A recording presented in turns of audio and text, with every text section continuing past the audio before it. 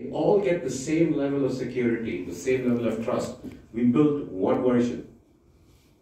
Now, I've lived in software world for the last 25 years. I can tell you it doesn't work that way, right? There'll be 7 different versions. Every time you upgrade, you go through a year of testing. 98% of our customers don't even know when they wake up one day that we just upgraded them to the latest version. All of their customizations work exactly the way it's supposed to work in the previous version and the new version. So by benefit of our cloud-based model that we deliver, a customer has access to that highest level of security and trust, which is what we built Salesforce 25 years back. So whether it's government, enterprise, Data Cloud unifies that disparate data, and then we pass it on to our various, we call it clouds. Like Arundhati said, cloud, don't think about it as AWS, Azure as infrastructure. The platforms that our customers use to engage, whether it's on sales, on service, on marketing, or whether it's to do B2C commerce, B2B commerce, all of these different will inherit that, right? And so the beauty is that once we harmonize the data and we have a view, we can then personalize it and we can create complex flows that can actually deliver very, very important capabilities and insights for our customers. This data remains their own. It's not seen by us. It's not seen by other customers.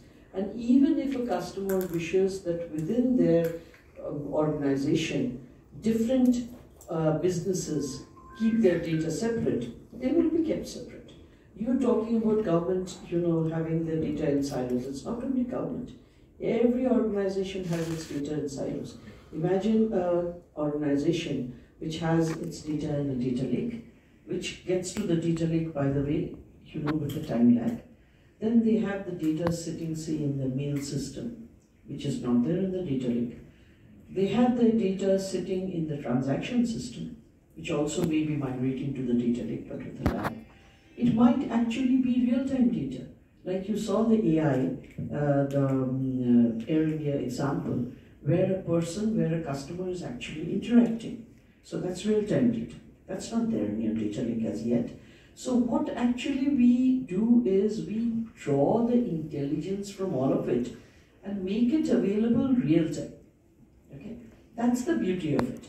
So real-time you get, as I'm talking to Payal as in that example, Payal's entire profile will float up to me. Now if for instance you have a retailer, the retailer has a website, the retailer has shops. Now you go to the website, you look at a few items, put it in the cart, abandon the cart and walk away. Okay, just you think you don't have time or you're not too sure how it will fit, how it will look, you abandon it, you go away. Now the next time maybe you go to the shop, what happens is that as you're inquiring about whatever you want to buy, the person who's serving you gets to know that these are the things you saw and kept in your cart the last time you were around. On your website, not in person.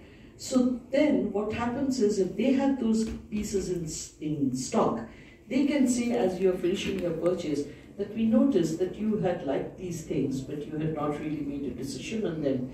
Can we showcase them to you and see whether you'd like them and take a decision on it? So thereby what happens is then you get around to actually looking at them, seeing whether that you really like them. So the sale that you had actually gone or the purchase that you had gone to make of one item can actually result in purchases of 3 items. Okay. That's how we try and improve getting